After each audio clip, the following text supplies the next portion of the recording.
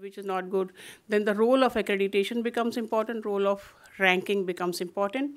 And as Indian universities right now are not in, say, top 100 world rankings, so it is important that people who are coming, I mean the universities or institutions which are coming to India, they come to know about Indian institutions through our own rankings, through our own NAC ratings, through our own accreditation process. So that is what I am trying to talk in a short time, around 7 minutes given to me by Ashwin. So you all know that we have a new education policy, which is giving a lot of emphasis on benchmarking and quality of higher education, and it is also giving a lot of importance on multidisciplinarity, multiple entry exit, internationalization, which is something very, very important. For the first time, I think the policy has given this much of importance on internationalization of higher education. All this is because we want to improve the quality of higher education in India. We want to see that the India emerges as an affordable quality education destination for the world. So for that to happen, what is important for is accreditation, because without accreditation, we are not able to benchmark that which institution is standing where. So therefore, benchmark is very, very important. And in India, we have, when we talk of accreditation, we talk of two institutions. One is NASH, National Assessment and Accreditation Council, which is talking of institutional accreditation. And we talk of NBA, which is talking of program level accreditation. And of assessment of the students, what is the performance of the students and what is their learning outcome, that is again very important in the criteria too. And very important thing which they do is student satisfaction survey, that how satisfied the students are while learning in that particular institution. Similarly, when we talk of criteria 3, which is research, innovation, and extension, there the NAC is looking at the promotion of research and facilities, resource mobilization for research, because many times the institutions are depending only on the government grant for research. So how much of resource mobilization is done by the universities, external resource mobilization for research, what type of innovation ecosystem is existing, whether the startups are there, whether the incubation centers are there, so all innovation ecosystem, what type of innovation ecosystem is there, how many research publications are there. And when you talk of research publication, they do take care of only Scopus and UGC care list journals, not all the journals. So the publications in those journals, how much of consultancy money the university has earned, means how many teachers are involved in the consultancy projects, how many extension activities, because universities are not only for teaching, learning, and research, they are also for extension activities, they are also for community development. Because of the university, the society around the university should develop. Therefore, community engagement, how much of community engagement is there, how many collaborations are there. So these are the parameters which they see in criteria 3. And criteria 4 is on infrastructure and learning resources, that what type of infrastructure is existing, like physical facilities, again, physical facility and library as a learning resource, that what type of, say, built up infrastructure is there, how much of library, means not only in terms of brick and mortar structure of the library, how many books, journals, all those things are there. He's nodding at me. And similarly, we have criteria like student support and progression, that how the student support services are provided, governance, leadership, and mechanism. I think I will leave these criteria. I'll talk about in general, because he's nodding at me, Ashwin. So what I'm trying to say is NAC is doing institutional accreditation, NBA is doing program-wise accreditation, that within the program, the, say, for example, engineering and management programs, whether they are accredited or not. NBA is binary, NAC is rated. I mean, there are grading in NAC, but NBA is binary. Apart from that, we have NIRF, that is National Institute of Ranking Framework. Again, there are 4 or 5 parameters based on which the ranking is done on for the Indian universities, that how Indian universities are, and they are ranked from top 100. And many of the government schemes, for example, UGC scheme, are dependent on the NAC rating and NIRF ranking. For example, if you are in the category 1 institution, which is NAC A++, you are given a lot of autonomy. If you are in NAC, say, category 2 institution, autonomy is there, but a little less than category 1 institution. But below that, there is very little autonomy available, because it is felt that the autonomy should be, as much autonomy should be given as you can handle, as the universities can handle. So it is expected that the good universities can handle autonomy in a better manner, therefore more autonomy is given. So benchmarking in Indian conditions is very, very important, especially with regard to the type of Autonomy you will get in your institutions for, academic autonomy or administrative autonomy or financial autonomy. So benchmarking, in my opinion, is very, very important. I'm not talking of international rankings because my future speakers are talking about international rankings. So I'll finish my talk with that. Thank you very much. Thank you.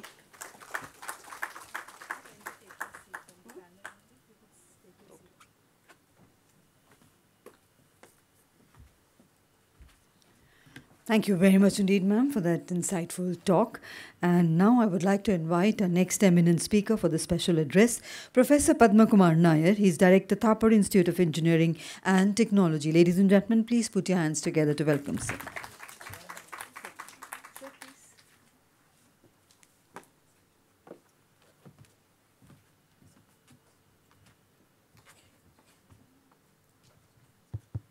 I would like to use this mic. Can you hear me well? Because after lunch, you all might feel a bit sleepy. Let's have some fun, all right? So I'm supposed to talk about benchmarking, accreditation, ranking. I remember a story. I'm from Kerala. I remember a story from my primary school days. Typically, every question, every exam would have a question about describe a coconut tree. Okay, every kid would learn to describe a coconut tree. But unfortunately, one time it was about describe a horse. No way to describe a horse. This kid wrote, my grandfather used to own a horse. He used to tie it on a coconut tree. Then coconut tree is a tall tree and all kinds of things. So my passion is not benchmarking. My passion is not accreditation. My passion is not ranking. My passion is learning with my students. So my passion is actually excellence. What is excellence? Excellence is the notion of wanting to do it better than before. Especially a country like ours. We are not the richest country on planet Earth. We are kind of trying to be one of the most interesting, beautiful places to have a good life. So the idea of excellence is all about wanting to do it better than before. Wanting to do it better than before. So what is the challenge with benchmarking? People ask me, is it useful? Absolutely. Benchmarking is useful. Will it lead to excellence? Definitely not. So think about it. Benchmarking is useful, but it will not lead to excellence. Why? Because, first of all, you need to decide what is world class and what is your goal. And somebody else have designed for a particular context. You are looking at a particular university. History is different, context is different, societal expectations are different. Now you are going to benchmark by looking at that university. That's a problem, number one. Number two, if you start just straight going to that, your opportunities for innovation is lost. Number three, it becomes competitive. Everybody is chasing the same kind of end goal. I can go on and on and on talking about it. So the idea is, how do you use benchmark and achieve something wonderful for our society? I would call, we need to empathetically reframe what is higher education for.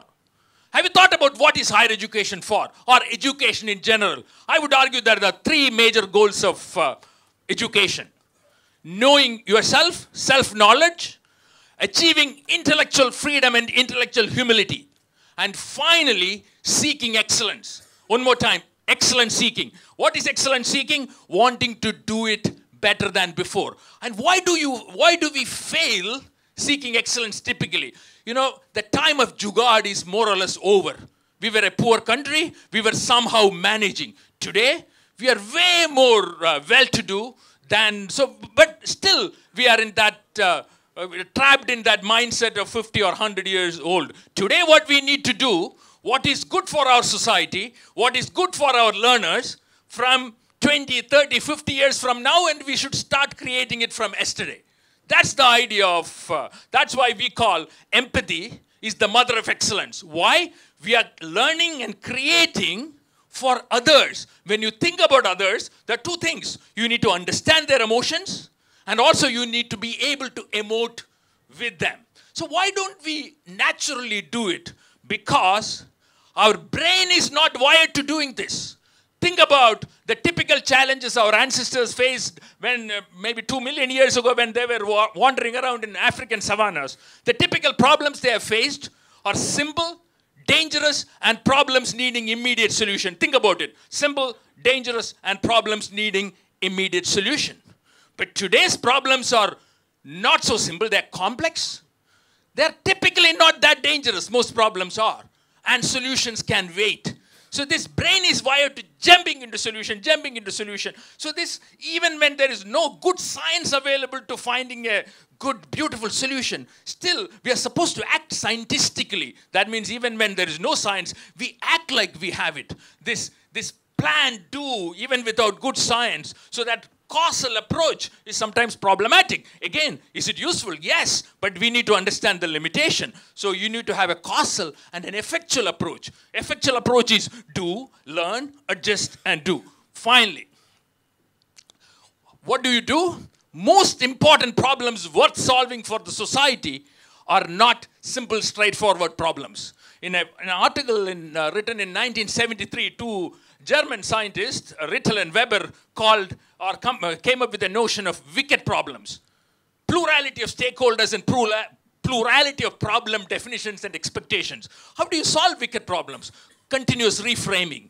What should be the starting point of reframing? That is empathy. Let's slowly use benchmarking, but go beyond benchmarking through empathetic reframing. Empathy is the mother of excellence. Thank you very much. Jai Hind.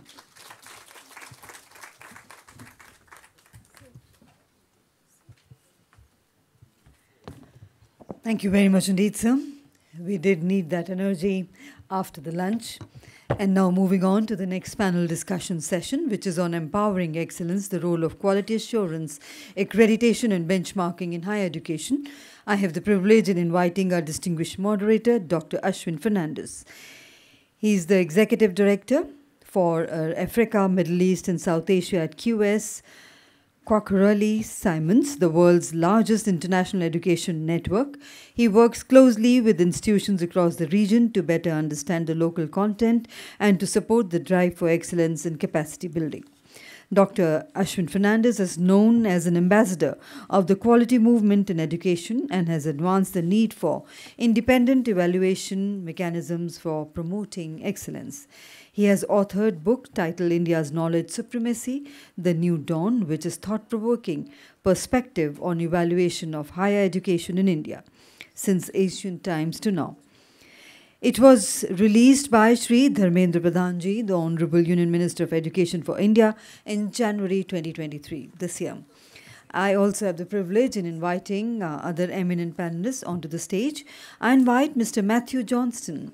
He is Minister Councillor, Education and Research, Australian Government Department of Education, Australian High Commission, New Delhi. Ladies and gentlemen, please welcome Mr. Matthew Johnston. Warm welcome to you, sir.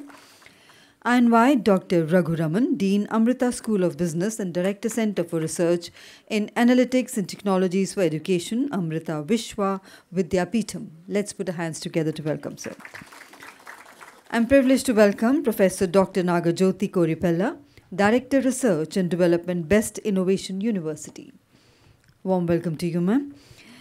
I also invite Dr. Tripti Wagmare, Executive Director, Academic Excellence, Quality Assurance, Datta Meghe Institute of Higher Education and Research. A very warm welcome to you. And with those words of introduction, I hand over to Dr. Ashwin Fernandes. Over to you, sir. You have about 1 hour, 10 minutes left with you. Wonderful. Thank you. Thank you very much, and a very good afternoon. So I think we've already heard, and our two distinguished speakers have already set the stage on the importance or the role of benchmarking. But let me have first from the audience here, how many of you agree that benchmarking is important? All right? And the rest of you think benchmarking is not important? Or do you think the role of benchmarking needs to be redefined? Okay, that's a good show of hands. Now, the first, in the opening statement, we've had some very good thoughts on international universities which are coming to India and looking at various benchmarks from Pankaj Mittal and the role of local accreditation, which is great. Also, Professor Padma Kumar spoke on excellence, the notion of doing it better than before, and the benchmarking, which of course needs to be redefined as well. Now, what I want to do is, before I pose my question to our special address guests, I want to go around my 4 panelists and the special address guests here later on, but I will give the opportunity to the 4 of you all to echo your thoughts in maximum 4 minutes. Do you, again, agree with our audience? We have a lot of show of hands who said they agree with benchmarking. Do you agree with our audience first? And what are your thoughts at your institution? So we have 3 university representatives and 1 from a country representative representing Australia. So we would like to first hear the thoughts. We heard India. Now we'll go over to Australia. And I would first like to invite Matthew to talk about benchmarking and what do you think, and what do you think the case of Australia in this case?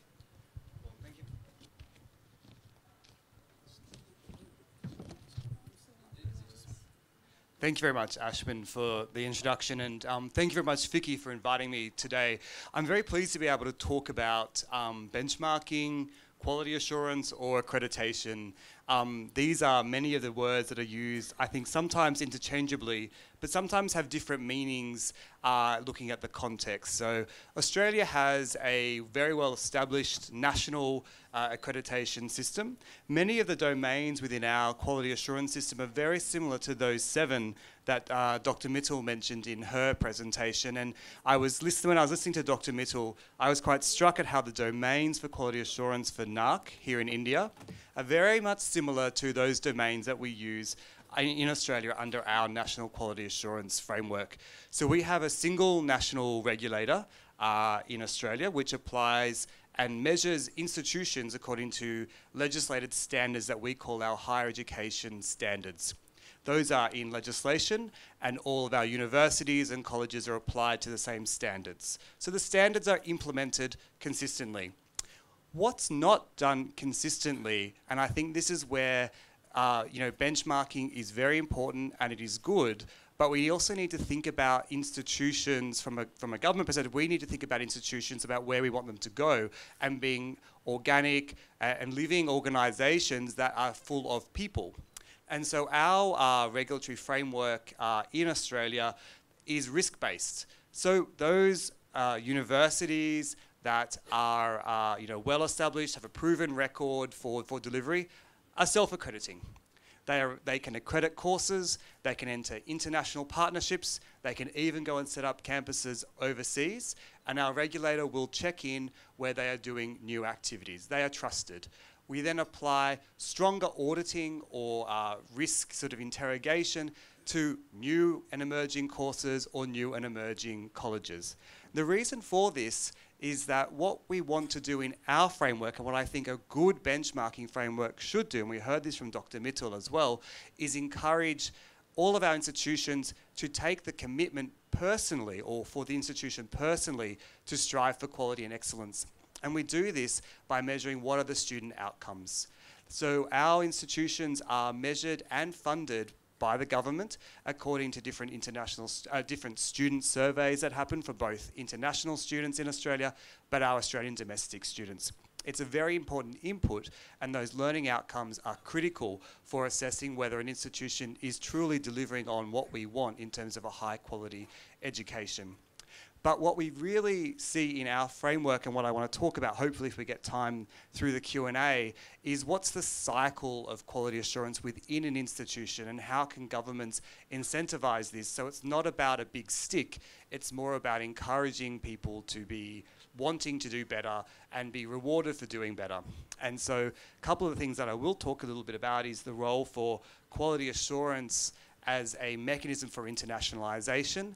But really, I want to draw out a few practical examples from a government perspective, how we do internationalisation within institutions, and the role that quality assurance and different toolkits and practices that you can implement in institutions contribute to that overall goal of institutions becoming more highly ranked in international rankings, but also actually delivering better outcomes for students. So I guess my summary of my presentation is benchmarking is important.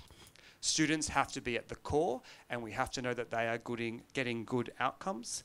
And then we need institutions to take on the mission of quality assurance and increasing quality quite personally.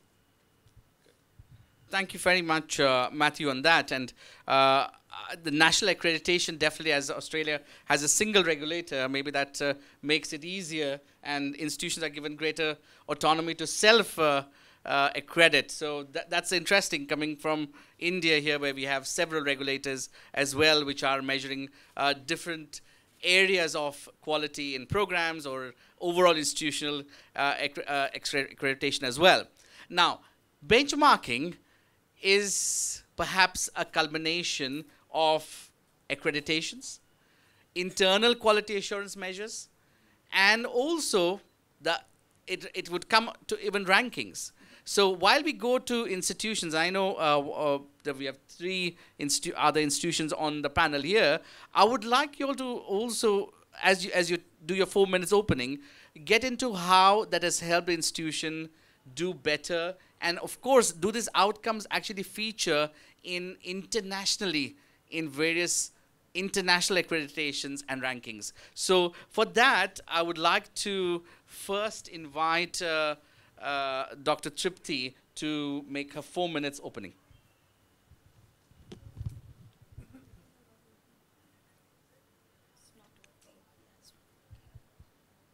Thank you, FICCI. Thank you, Ashwin. And thank you, respected speakers, for setting up the stage well. So I belong to a university who is health dominated. And I have worked very closely with setting up the curriculum of health-related courses, and that's with Medical Council of India, now the National Medical Commission. Also working with NAC, also being the Director of Academic Excellence, so working very closely with academics. So I'm trying to triangulate everything together. And 3-4 important principles, which I feel I've learned over a period of time. First is that, yes, benchmarkings are relevant to an institution because we need to understand where we have to go. So an institution needs to have a goal, of course. We all have our goals, we have our values, we have our objectives. The problem is that the benchmarks need to be set contextually. And these contexts are very important when a benchmark is being set. We talk about quality, we talk about a lot of quality assurance, where the benchmark, the question of benchmark arises more when we want to sustain and enhance quality. Enhancing is always ever evolving. So it evolves, the curriculum evolves, the teaching learning processes evolves, the student expectations evolve, the governance structure evolves. Now a lot of technology has to be taken up in the curricular transactions. Now all this evolution, how you're going to tackle with it? An institution needs to have a very, very important developmental roadmap with quality indicators, and these indicators need to be very dynamic. Dynamic in the sense that they should be able to incorporate the changing benchmarks. And I say that I totally agree with Dr. Kumar that it should not be the end. Benchmarks, you have to have the quest for excellence. Probably even you become a benchmark maybe later. So yes, benchmarks are necessary, national as well as international. Why I say international, we have discussed a lot about NAC and NIRF. Well, they are different things, accreditations and rankings altogether, but then why international? Because we are a global family. Why our students, our postgraduate students are moving to foreign universities for taking degrees or for higher education or for more experiential learning? Why not in our country? Why our professionals are not competent globally? Yes, you have to be relevant locally. Your local relevance is the first criteria. But ultimately, the world is one. We are talking about One Health. We are talking about personalized medicine. So we also want that as a person, as an individual, you have to cater to any person. Maybe it's a local or a regional or a national or an international level. So we have to make our professionals future proof. We are using this word a lot, professionals future proof. But what do we mean by future proof? They have to be relevant nationally, locally. And therefore, the international benchmarks are equally relevant, equally important. Even the national education policy, when we're talking about a lot of internationalization, this internationalization is what? The student mobility not from India to the different countries, but also the inflow is what is we are looking for. So I think I have taken my 4 minutes. Yes. And we'll get, yeah. So it's a very interesting thought you have on international benchmarks. And while I go to my other panelist, a thought, is there a difference between national benchmarks and international benchmarks? Are we, I'm not saying this, are we, it's a question for everybody, are we lowering the standards with a national benchmark? Over to my panelists, please. Dr. Nagajyoti Koripella for her statements with that remark, please. Good afternoon, and thanks to FICCI for giving this opportunity. Definitely, quality is not an accident. It requires a lot of enormous and intellectual efforts. And previously, what happened is, whenever the students or parents used to come for some admission counseling, they used to ask various questions like what is your placement percentage and what is the profile of your teachers, can we go and see your laboratories. But now the direct question that is given by the parents or students directly is, what accreditation you have? Do you have NAC accreditation? What is the grade? That much awareness has increased among the parents. And they are asking, my child after UG, they want to, my child wants to go to abroad for doing later PG studies or PhD. So that time we definitely require an international ranking. So whether you have any international rating or ranking, QS, etc. So many questions are posed by the parents, like how every educational institution is having its own quality policy. The students and parents are also having their vision, mission, and traveling with a jet speed. And when institutions are not going with that jet speed, then they fail to provide the quality education. And as some of the panel members said, I too agree that definitely there should be a benchmarking, because without benchmarking, the educational institutions, they cannot prepare a roadmap or a strategic planning initially. But definitely they can do much better than the benchmarks. So whatever may be the accreditation agencies, whether national or international, national, let us take NAC, NBA for technical courses, and NARF ranking, and also international ranking, the widely noted QS ranking, whatever it may be. Certain parameters are very different, of course. NAC, it has got 7 criteria concentrating on various parameters. Dr. Pankaj Mittal, madam, said starting from curriculum aspects to best practices, and NBA has got 10 criteria. NBA is for the program, NAC is for the whole institution. That is fine. When it comes to international ranking like QS, they concentrate more on the reputation. When it comes to NARF ranking, they concentrate even on how the perception is valid for accreditation. But whether it is national or international ranking, I believe that definitely the curriculum aspects, the teaching, learning, research, and what are the extension activities we do, and the best practices are definitely important. And personally, I feel that out of all these criteria, the backbone, the main stakeholders of any institution, the teachers, so the faculty profile is very important. We at Best Innovation University, apart from recruitment process, a stringent recruitment process, every month there will be a training program for the faculty members. FDPs are conducted. We motivate a lot for the faculty to do the NPTEL SWAYAM courses, because they need to update their knowledge in the recent trends. So I too agree that the ranking and benchmarking is important nationally or internationally. But however, I feel that since we are now following a new education policy, we should also think about certain aspects like the multiple entries or multiple exits, and pursuing different programs at the same time. So we need to include and extend our benchmarking further to improve our quality. Thank you. Thank you so much, Dr. Nagajyoti. I think you kind of reiterated what Dr. Pankaj Mittal has also mentioned on accreditation. Now, let me go to Dr. Raghu. They have a great NAC grade. They've got the internal systems there. They are well ranked. So I want to, I want you to do the opening, but please, if you could tell us what has got you there and what will keep you there. Thank you. Thank you, Dr. Ashwin. Dr. Ashwin, do you remember it was 8 years ago, you came to Amrita, you made your first presentation about QS. And that's the first time we heard about World University rankings and QS. So you started all of these things back then. Thank you very much for that. What has got us here? Two things happening at Amrita.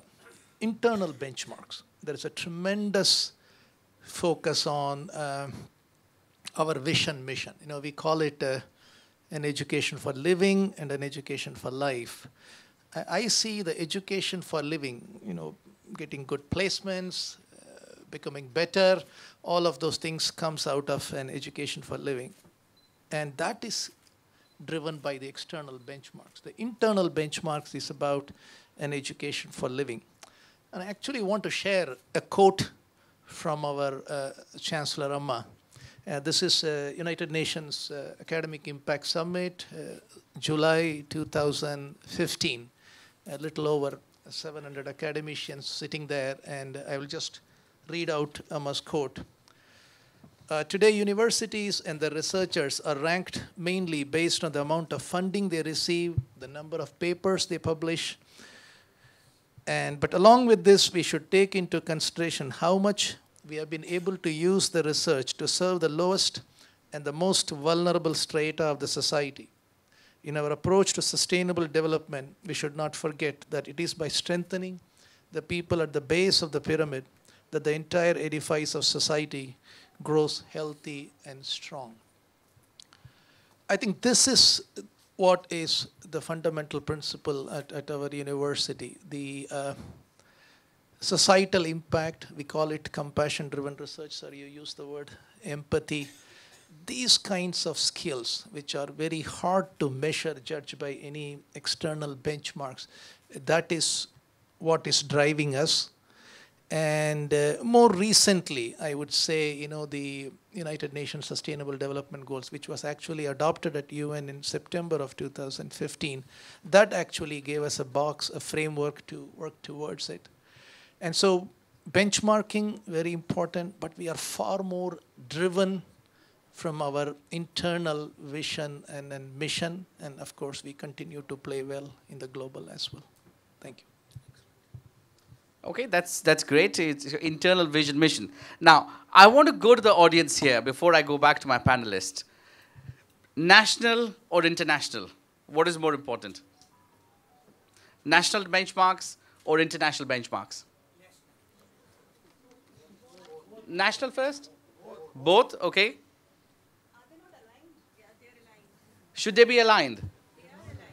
I would like to have one. If somebody has a controversial thought on that, I would like to give you the mic.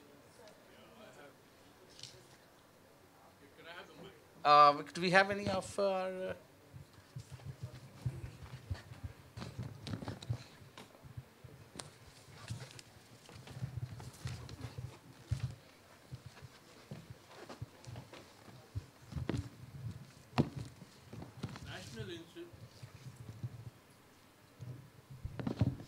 National, international depends on the context. It depends on institutional goals. They don't have necessarily to be global. You could be local and you could be doing a fantastic job. And here I refer to what Mr. Matthews said. There is a constant overlap taking place between benchmarks, quality, and ranking. Benchmark is about performing. Quality is essence of process, and ranking is for other commercial reasons. It is not inherent to doing good work, being fair to students, doing good transmission of education to students. Let me put a question to you, Ashwin. You have QS ranking, you disclose 1,000. Does it mean that 500 to 1,000 don't deliver quality education? It may be that 30% of your marking in terms of internationality is not met. So they fall down. But that's not essential for doing a great act nationally and being recognized nationally or locally. That's what I have to say. Okay, interesting thought there. Thank you so much for that. Now, I want to reflect on a statement which Professor Nair made. He said the notion of doing it better than before. So I'll put it up to anybody in the panel. What is the definition of before? Is that also a benchmark? Because if there is a before, it's a standard set. And what is a benchmark? A benchmark is a standard. So if you want to do it better than before, do you still need to have that benchmark then? Because it's a tracker where exactly you are. So I would not give it a response, but I want anybody else on the panel to respond, and then maybe we go back to you on that. So anybody from the panel would like to take that? Okay, Professor Pankaj. So, as told by Dr. Nair, better than before is sort of self-competing. Rather than competing with others, compete with yourself and try to do better than you were doing earlier. But again, to recognize or to understand or to establish that you were somewhere here, so you need some sort of benchmarking, that I was here, now I have come here. But when you talk of national and international, the first question which you asked, both are important, but you cannot say that national is inferior to international. That should never be thought of, because national is more contextual. International is something which is, I mean, for example, suppose a university in India is doing very good. Can it compete with Harvard? The budget of Harvard is something which is almost equal to the entire education budget of India. So our university, small university, cannot compete with Harvard. Even in the NIRF ranking, it is said that can we compete based on different parameters. We have different social contexts. We have somebody is located in rural area, poor area, border area. Somebody is in a posh area, they get a lot of funding, we don't get a lot of funding. So how to compete? So ranking is something which is really putting the things off for many people. Benchmarking, of course, is important. Therefore, we in our context, we think it is more important to have benchmarking in context of, say, NAC ratings. Because one, it's not the ranking where only one person will hold rank 1 or 2 persons will hold rank 1. 100 can hold rank 1 in terms of, say, A++ scoring. So benchmarking is more important, but ranking is a little bit, at least somewhere I read, why are the rankings so white? So rankings are very white also. So that is also very, very important to see that is international ranking is very good for India, or national ranking is good enough, or maybe from national to international we can go, but while being in a context, I mean that context has to be set. Thank you.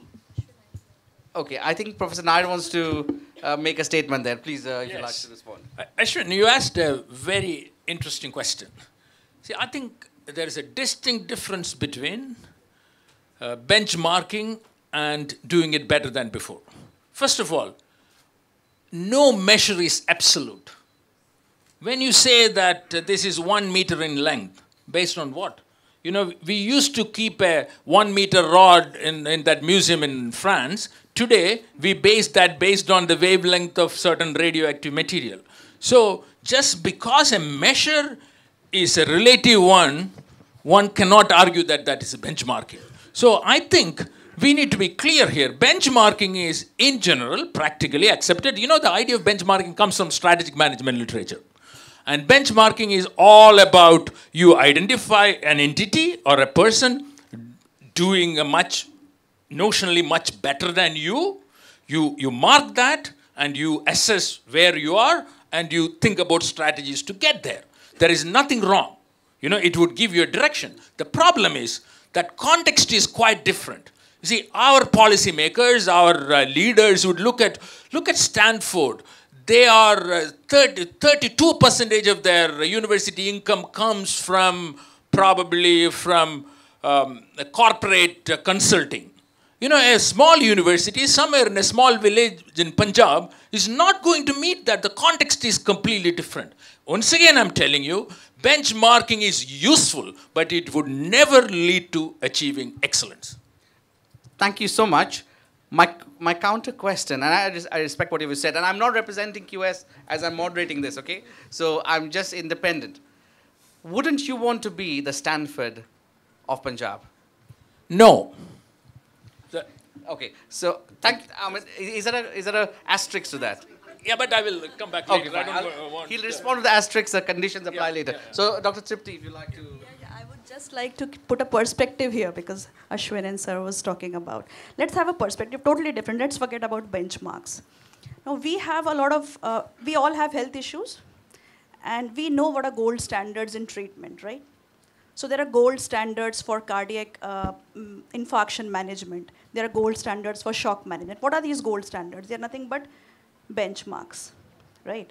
And these benchmarks are defined based on the evidence which has been collected over a period of time, over a number of patients, and how they have responded to the treatment. And finally, we have come with the benchmarks.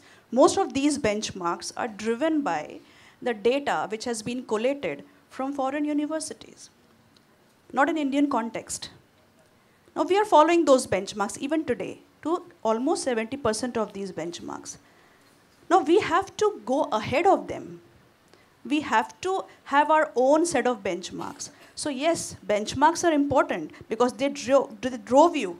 But then you have to set your own context and make your own benchmarks towards excellence. So that's just a perspective which I thought I should share with the... Quick addition, very quick addition. So when you talk about those gold standards for medical treatment, even those data come from a certain group of people. Absolutely. If you say that your blood pressure, this is the number, you can go back to the data and see what kind of population we have studied. Exactly. Context is very, very important. Context is important, and therefore we need to break the record. Absolutely. That's important. So Absolutely. therefore we have to go beyond that. We have to make our own data statistics. We have to analyze it well, and maybe we set up a new gold standard, which is very typical for our Indian population.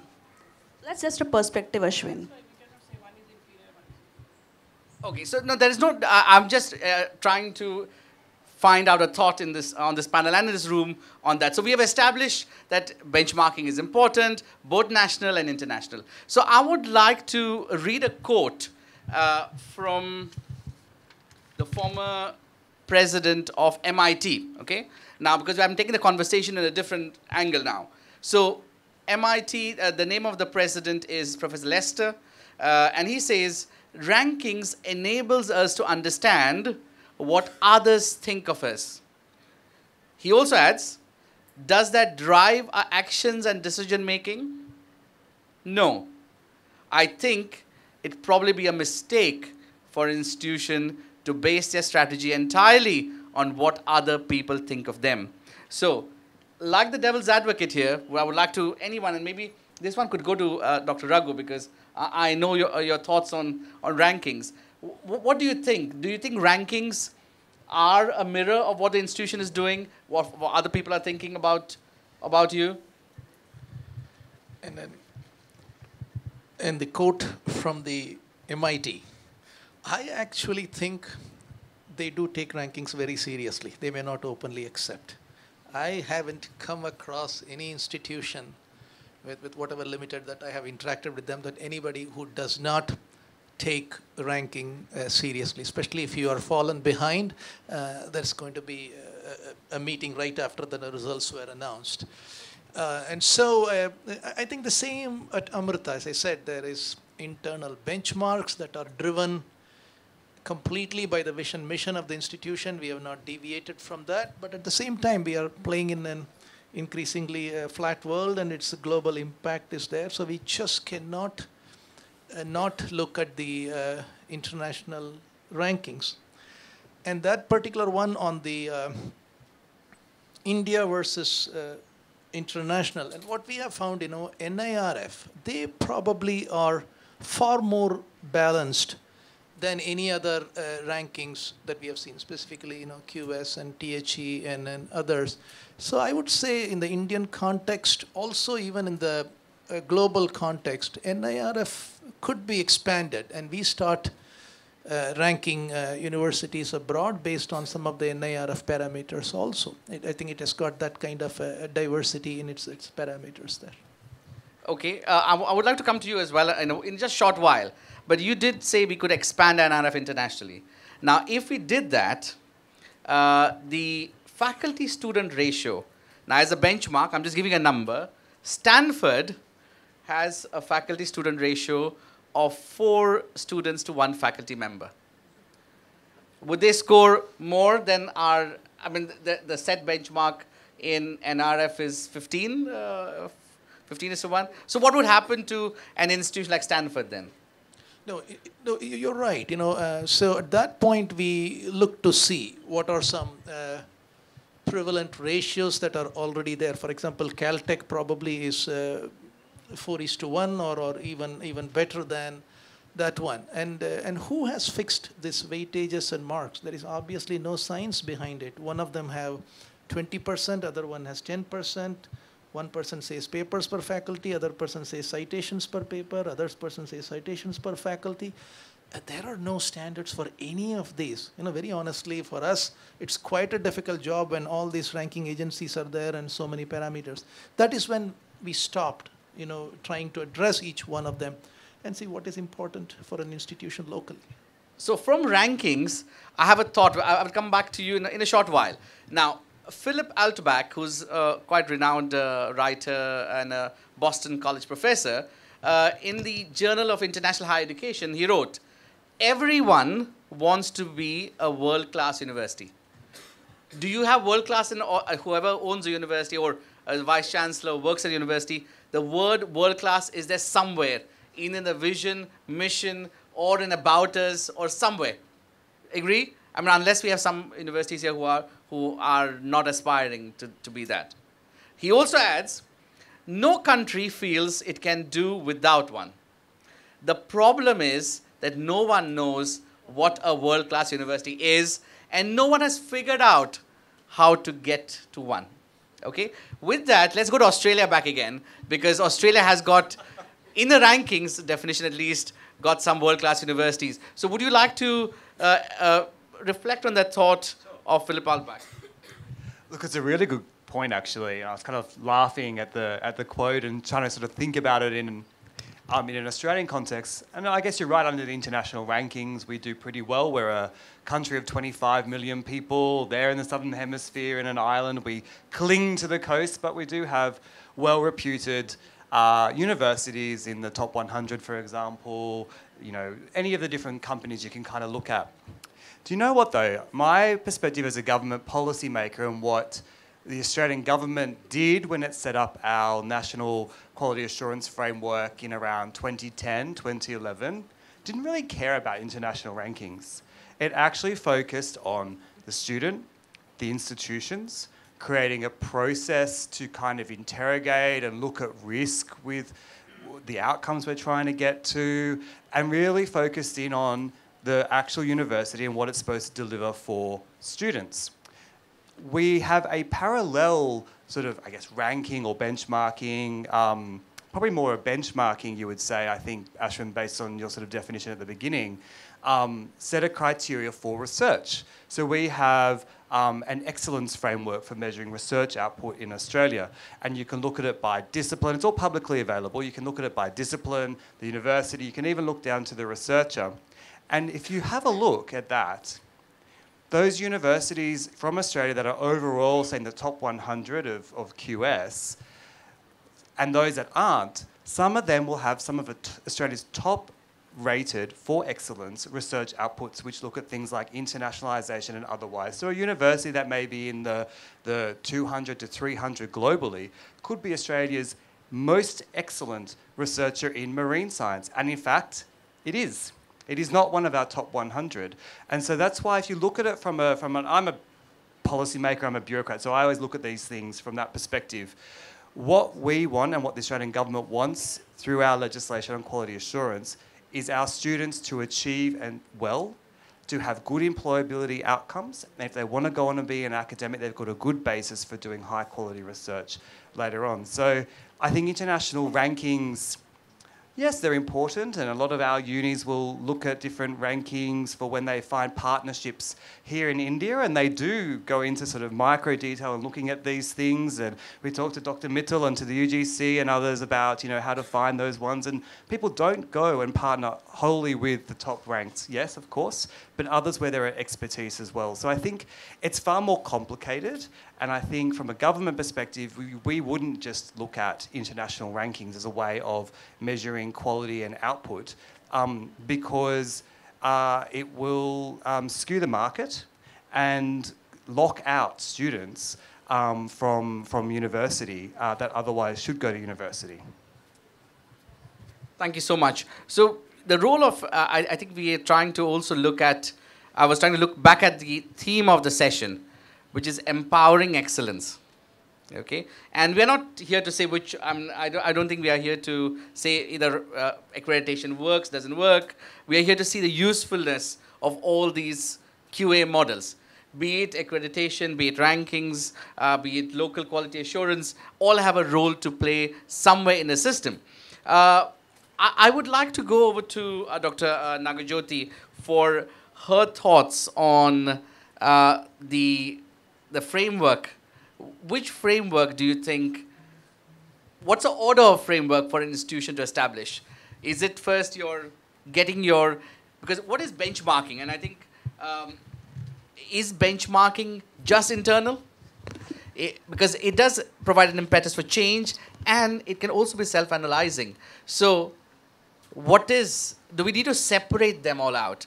Do we need to separate quality assurance from benchmarking? What are your thoughts on that particularly?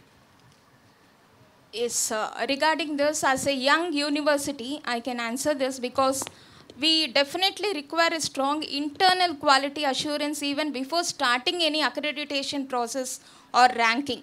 And definitely first within the institution it should be ensured. Then we can think about calling the external agencies for some 1 decade back, everybody were talking about ISO, 2 decades back. So that was set to check the standards. So initially we can go for the program-wise accreditation NBA, and then we can go for the overall institutional accreditation. Once we are happy with the grade or ranking, whatever we get, then we can go for the international, because directly going for the international rating or thing, we may not meet the standards. And what I am observing as a NAC peer team member, when I go for institutions for inspection, there will be lot of display boards regarding quality policy saying, as sir said, world-class institution, world-class quality education. But there is no measurement for that, and definitely internal quality assurance makes the efforts. And one more thing is, since there are so many accreditation agencies and ranking, once we go to the website of some higher education institution, you know that the ranking system is very transparent. Every institution, they have to display their SSR or SAR on their website. But when we go and see these things, what we feel is the data given in SAR is totally different for the same year. The data given in SSR is totally different for the same year. And NARF ranking, the data is given is different, and there is no check for this. So why this happens is also another question. Why? Because NARF is handled by a different coordinator in a college, NAC is handled by a different college, and there is no centralized data center to captivate all the data at a common place. So they are doing it very independently and giving the data, and it's not checked once again. So first these things to be ensured. There should be only one data for a particular institution. So suppose a college is having 50 faculty, that should be same everywhere. But it is not the same when we see in practice. Thank you so much. We had a discussion, we had a round table on the 28th, which actually had the same thoughts on a common data set. So to enable benchmarking, whether we have quality assurance, we're looking at different other models like accreditation and rankings, do we conclude on one particular, do we at least agree that to enable better benchmarking, and I'm not saying competition, I'm saying benchmarking, do we need first a common data set? Because I know Australia has a common, at least the reporting is common across, and the number you submit into for the national accreditation has to be the same you submit onto international rankings, and it can be clearly found out. So what do you think, Professor Pankaj, on this one? And how do you think the role of the association in that, perhaps? See, of course, common data set is very, very important, and the Government of India is talking about one nation, one data. So every university, because not only the discrepancies in the data which is given to various agencies, it is a very big burden on the institutions to keep on filling data for different agencies. Therefore, one nation, one data is something which is very welcome, and India is working towards that, and very soon we will be having that. But your question about, like, I feel that institutions should be concentrating on quality about quality assurance mechanisms and not run after rankings. Ranking should be a byproduct. So the work should be towards the quality, because I have seen many institutions who are doing very good work, who are very good, but they are not able to present well, therefore they are lacking in ranking. So ranking doesn't only depend upon how good you are, it also depends upon how good you are in presenting your things. So ranking, we should not be running after ranking, we should be running after establishing quality assurance mechanism in our own institutions and concentrate on quality, and ranking will come on its own, whether it is national or international, it will come on its own provided you are having quality. Okay, great. So we need to run after quality, not rankings. Rankings is the outcome of whatever the institution is doing. Now, with that, I think there was a statement Dr. Raghu wanted to make. You had a, very quickly on that one nation, one portal. And somewhere, from what my limited understanding, it is still falling short. You know, look at an institution like Amrita. UGC, we have to cater to AICT, Pharmacy Council, Dental Council, NMC, Ayush, and the list goes on. So the portal is able to collect some basic data, but if the commonality of all of those councils is not brought forward, then our situation doesn't improve much. So I just hope that, you know, that also is there in the roadmap there. Otherwise, you know, so much time we spend on just data collection, and we are all over the map. okay, with that, we are almost at the halfway mark of this panel, and I would like to have some thoughts from the audience, particularly on, are we looking at benchmarking slightly differently? Because what we see is that there are different definitions of benchmarks. Well, we could use local, we could use domestic, we could use international, and rankings doesn't seem to fall under the benchmarking category. Do you all agree that maybe benchmark needs to be separated and QA is not a benchmark, but it's a minimum standards to have? Any thoughts from my audience here? For our audience here, sorry. Yes, please. If you could identify yourself first, we can give you the mic.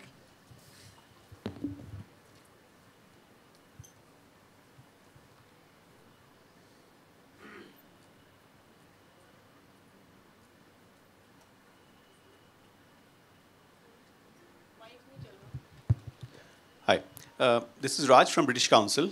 Very happy to kind of listen to the deliberations.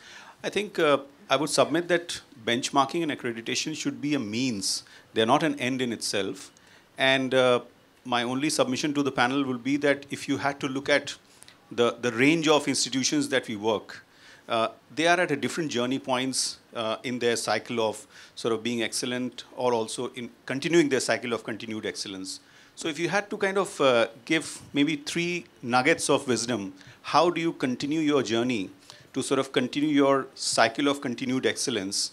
What would that be, specifically speaking, for, let's say, the bottom of pyramid institutions who have aspiration, who have futuristic thoughts to be nationally comparable as well as internationally, looking at comparability and international participation? Any thoughts on that? Anybody from the panel would like to take that? I think Professor Nair, if you'd like to give your 3 nuggets on this.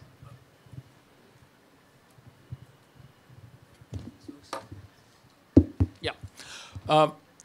Just before that, just like you were challenging our thought on what is world class, actually, what is quality?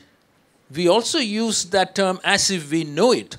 If you go back to Deming's definition of quality, it has 2 major dimensions: usefulness and affordability. So Maruti 800 used to be one of the highest quality cars produced ever. So, but our notion of quality is BMW is better quality than Maruti. So this idea of notion of quality itself is, we use that word, but we don't actually understand it that well. So going back to this question, if you look at some of the Western accreditation agencies, they don't go with some kind of a set standard. For example, I work with, the business school, I work with the AACSB.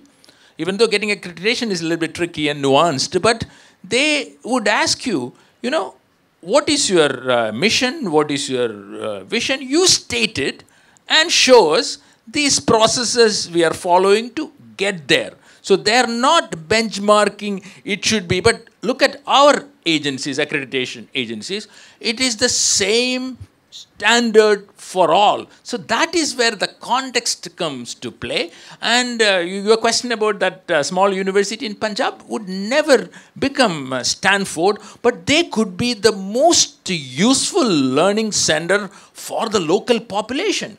You know what? See, one important point all of us should remember, all of us cannot be number one when we think about ranking. It's a zero-sum game.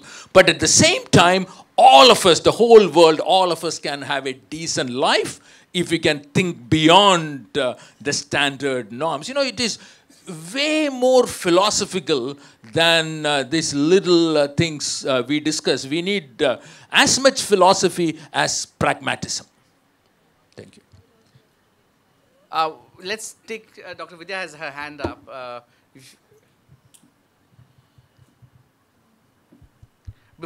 Okay, we have the gentleman right there. If you could identify yourself first, introduce yourself. Well, I'm Dr. C.K. Bharadwaj, working on spiritual literacy. I would like to say something from Gita, 7th chapter, 2nd shloka, talks about that the benchmark is after knowing, nothing remains to be known except living that knowledge and exploring it into your day-to-day life. So that is what is a benchmark, that is how we would like that the student should be master of all and jack of none, and how this can be achieved by giving them that knowledge with which they can see. As I always say, that the attention is an outer expression like an omni scanner, which can scan the information the mind has got, and how to really pick up that right information to work on it and to have that excellence in each field wherever one is working. Thank you. Thank you so much, Dr. Vidya.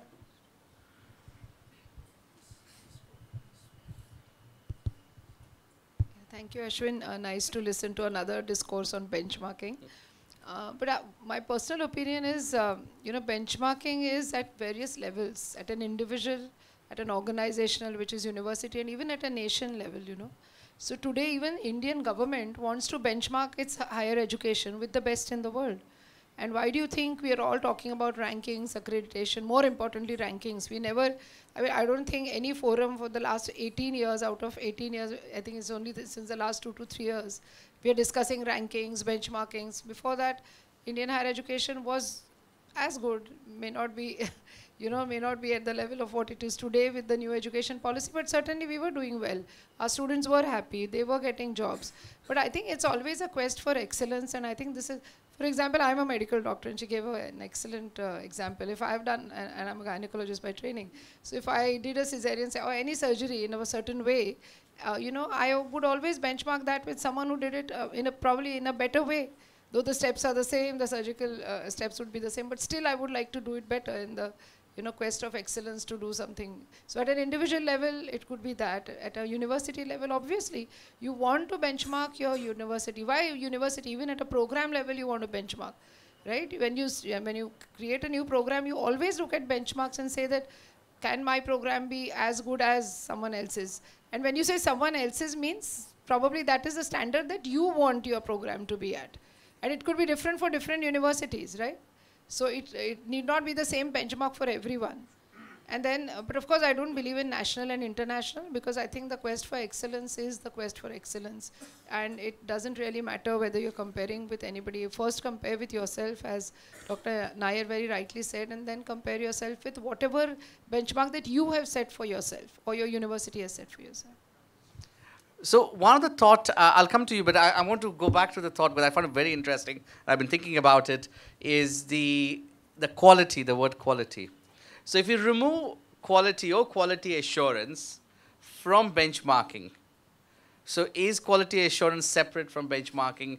And on your thought of accreditation, we have an accreditation agency also inside here, an international accreditation agency. So I would like you to, Nitesh, if you'd like to quickly respond on the quality aspect in international accreditations, respond and throw some light on what Professor Nair said.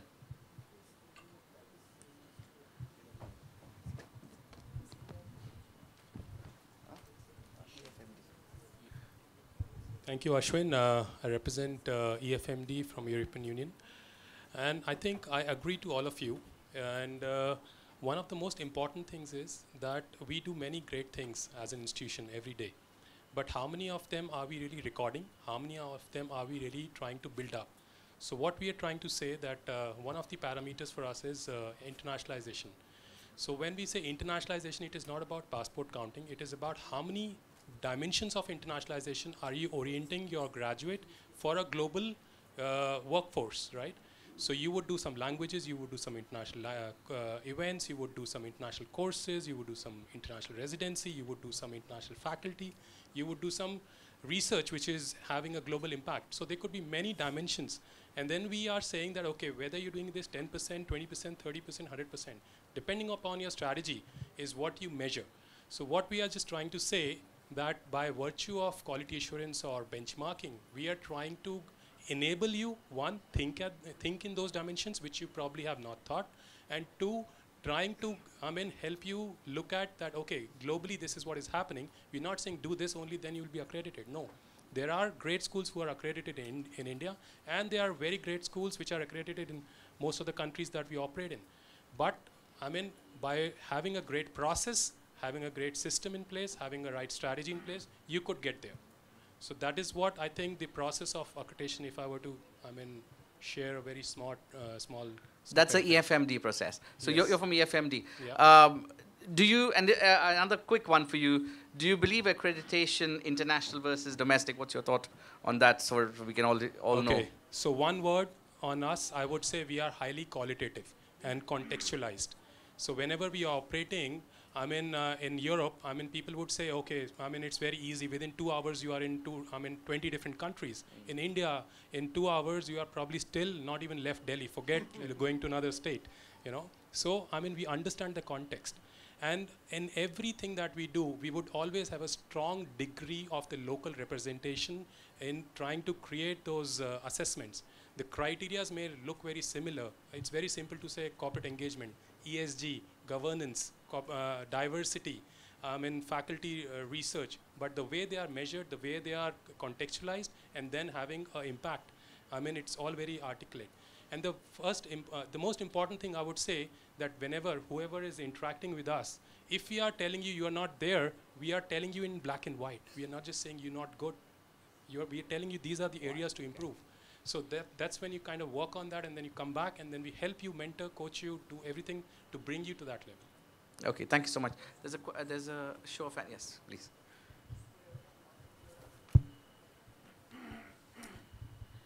Thank you to the panel. Very interesting session on benchmarking and rankings. I have my name is Suchita Gokarn, and I represent the government of New South Wales, Australia. So I have a completely disruptive question, if I may. And it's nothing to do with QS and their rankings. But this is a very personal opinion that today rankings are more of a marketing tool. What does the panel have to say to that, especially international rankings? What are your thoughts? In terms of India as a country, we're very different. So for us, contextually, it is the best you can be, and the best you can be in your context, which should drive excellence and quality. So like your views on rankings, and would you think in terms of them being a marketing tool as opposed to quality, excellence, and outcomes? So I would like to add to that question, then we'll have a round, because I realize time is really running by, and we will be soon at our allocated time. So do we need to remove rankings out of the benchmarking definition? Is that, and accreditation as well? Because what I'm hearing more from our panel is the internal, where you benchmark against external peers, where you do what you do internally is benchmarking. Quality assurance, accreditation does aid in benchmarking. Rankings, I hear, is more of an outside and external mirror of what the institution is doing and helps in marketing. So do we remove that out, and I will. I have seen some more hands, but I want to give an opportunity for all our panelists to respond within a minute, please. Starting from Dr. Nagajyoti, please. I do not say that we do not require accreditation or benchmarking, but what I would like to say is, even now after getting A++ accreditation or NIRF top 50, even the teacher in the class, just 2 days before the exams, she is explaining about the important questions which are going to come after 2 days. But this will not definitely improve their critical thinking or what we say is cognitive or metacognitive skills. So the teaching methodology, it should be changed totally based on quality, not just for ranking. But however, we require ranking or accreditation to justify where we are. And even the stakeholders should know where the college is or the university is. Over to Dr. Raghu. Again, my question is, do we need to remove rankings and accreditation and quality assurance out of the benchmarking domain? No, the answer is no. We keep it there. And to answer Madam's question, yes, it is mostly a marketing tool. That is how, at least at Amrita, we are seeing this one. But Dr. Ashwin, just one question I'll park with you, and when you get a chance. Recently, there's quite a phenomenon where a number of top-tier institutions who have been giving data to ranking agencies, they have come out of it. Stanford Medical has come out of it. Yale Law School has come out of it. Several universities in China. And if they were using this as a marketing tool, these are top-tier institutions. They said, no, we don't care. We want to come out of it. I'll just park that question with you. If there is an opportunity, we'll come to that. We will ask QS about it after the panel is finished. Okay, this is for Dr. Ashwin, not as QS. Going back to your question, it's a difficult one. At least my experience with several international accreditation agencies like EFMD, AACSB, and engineering accreditation, ABET, I can definitely, there is some marketing branding aspect to it, but my experience is our processes have improved. Definitely, without question, because they work with you, like Nishit was telling, they work with you. Ranking, unfortunately, it is mostly a marketing tool. I'm not telling it would not help us in, say, for example, for my university, Thapar Institute of Engineering and Technology, NIRF ranking is helping me as the head of the university to get more money for our PhD program. So it is, in some sense, helping me to really do the right thing for the university with respect to research. Thank you. So, Ashwin, I feel they are both important for benchmarking, but unfortunately, both are being used as marketing tools.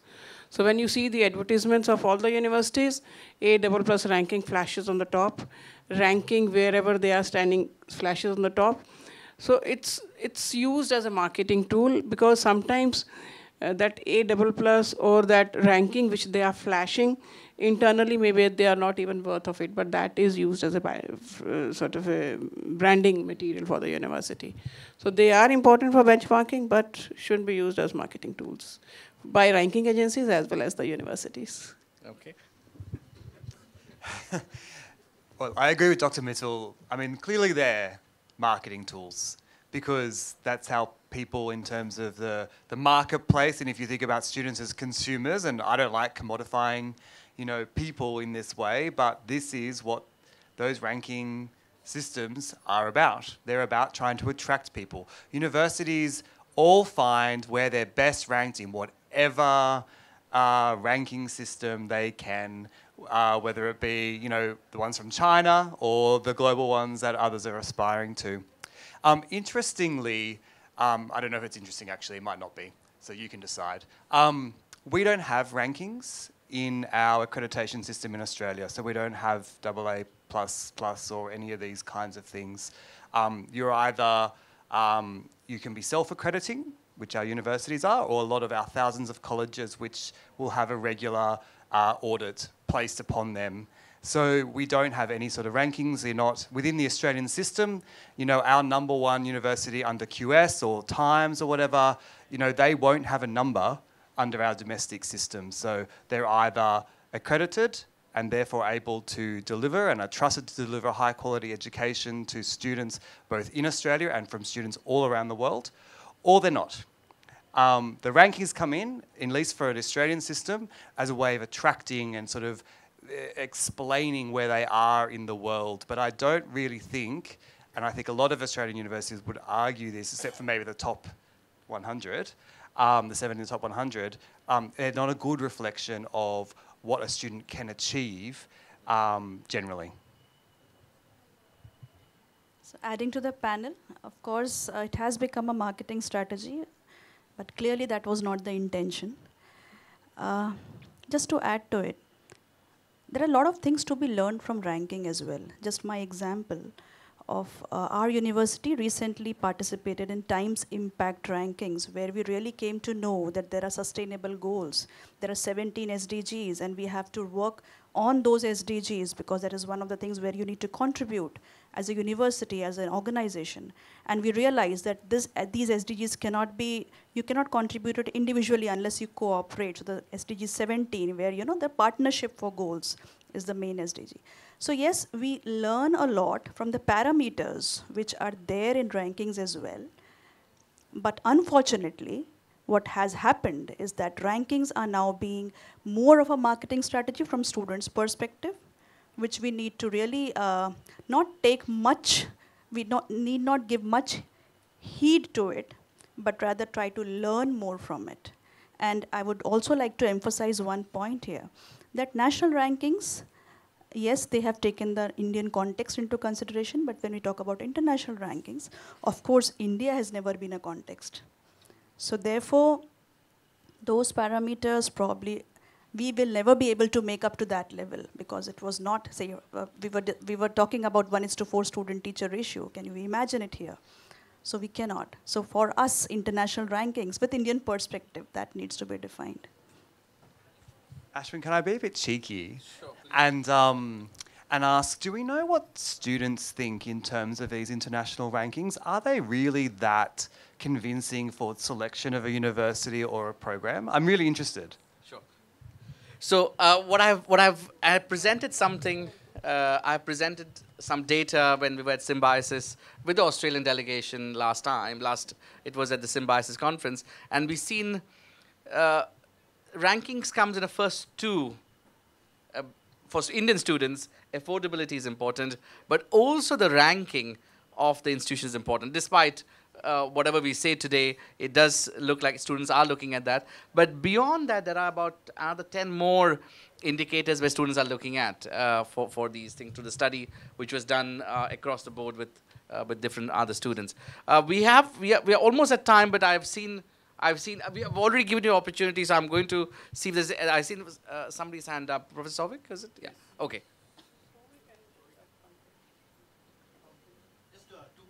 If you could introduce yourself to the rest if they don't know you. I'm not responding to any of the questions. Two quick observations. When I talk to several of my friends in the leading US universities, I get the feeling that they don't pay much attention to QS and THE rankings at all.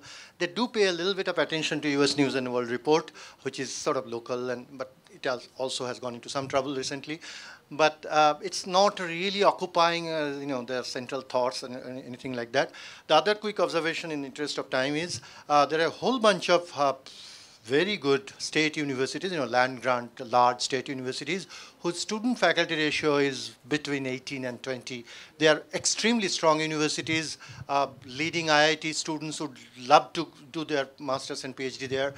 But this student-faculty ratio, it's just as a number, it doesn't work. You have to, it is a little more complex than that. How do you conduct your pedagogy? What are the other things? What are the tutorial class sizes, etc.? But our accreditation and ranking agencies are stuck on that single number. I think it's very unintelligent, to say the least. Okay. There is one from Dr. Pankaj there, yes? Yeah. Please. I'd like to say I'm currently with OP Jindal Global University, but I also do education consulting with many different tier of universities. So I'd like to share with you that many of the owners, they look at this whole exercise, कहते हैं साहब ये तो खर्चा है, it is an expenditure. They do not look at it as an investment. So I remember when I was in the British Council advisory group, when we started implementing the CSR initiative. So we build a case that how it can be a responsible business, how it make a good business case. In the same way, I believe there is a need to do a lot of work on that what kind of benefit, tangible and intangible, including the life cycle value of a satisfied student. Because in US, a lot of money is coming from grant and those kind of money which people are giving later on. And currently our Indian founder, they know only one way, okay, how much money is coming from the tuition or how much money is coming from research or grant. So we need to also look into that possibility that what a great value is being created when you create a wonderful student who is going as an advocate from you. And also building a case around, you know, how you can just take it forward in that way. And also there is very big variety of institutions like level C to level D and B and A.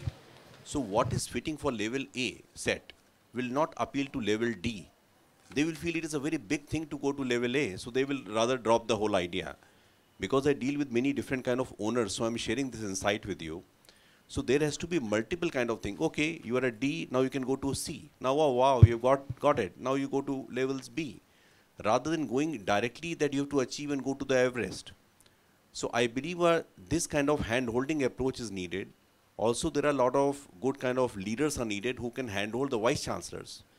Because many of the vice chancellors, they have been like a good teachers, but they have not worked in teams. They do not know how to manage university on a balanced scorecard model. So maybe these things can also be considered later. Thank you so much. I mean, just like earlier, one of the panelists said, everybody wants to be #1, and also everybody wants to be A+ or A++. So with that, it might be difficult to have this model of trying to put people through different stages, because nobody will accept. I believe, and nobody would accept a B grade or a C or A grade, because there is A+. My neighbor has a A++ as well. So as we conclude this panel, I think it's a great discussion. We've talked a lot about benchmarking and how quality assurance is a part of it, along with accreditation and rankings as a whole. But of course, the roles of each of these systems are different.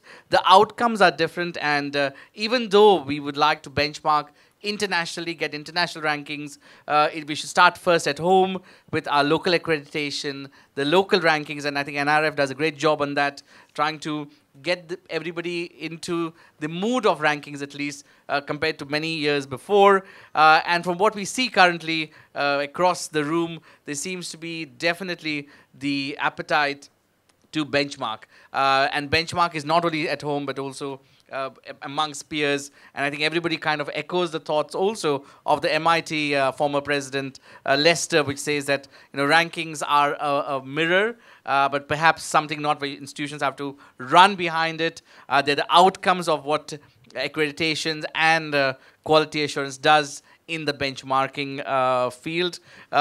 Great to learn about Australia's system of self-accreditation. I don't know when we would have the opportunity to introduce that in India, where we'll have institutions self-accredit themselves and also do that for others. So it's something I think for the future to learn, and maybe the thought what Dr. Nair has on excellence, we could redefine that in the future. So thank you very much for all your thoughts. The topic of a common data set is something which has again echoed out of all of this, and we'll take this back.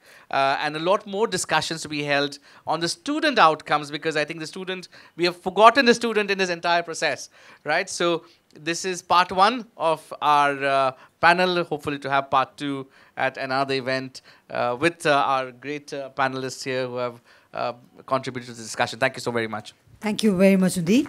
I would now request our eminent panel to kindly come together for a group photograph. And ladies and gentlemen, before we close this session, I have 2 very important announcements to make. First and foremost, we have a 20 minutes short tea break, after which we move back to B Mall for the next session. And secondly, we have sent online the feedback forms to everyone. We would request you to kindly spare a few minutes and fill in the feedback form and send it to us. feedback from you is very, very important for us to improve our performance, our shortcomings, whatever they were in our upcoming events.